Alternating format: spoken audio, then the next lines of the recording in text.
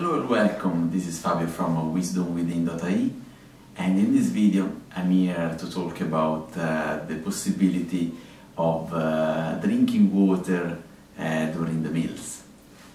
So if you're already having a diet that is vegetarian and you're already taking a lot of fruit and vegetables during your meal, there is probably no necessity to drink, because vegetables and fruit, they are made out of water for a big percentage, 90 or 95% or more. So there is no real need to drink water or any other liquids. If your diet is not that is more dried, you still need water, so it's advisable to drink only a little bit of water.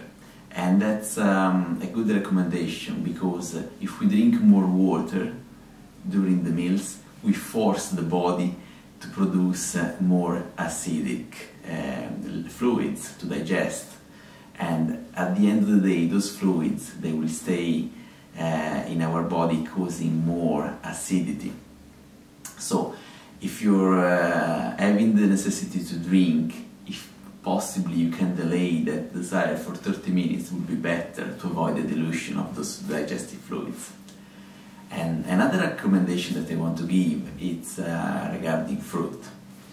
With fruit, it's not that recommendable to have that much during main meals, because it ferments. So fermenting, we have two disadvantages. One is the production of gas, and gas is not good for the body, because it can go somewhere else, and if it goes in the head, it causes headache, or if it stays in the stomach, it causes the sensation of feeling bloated, and it's not good either.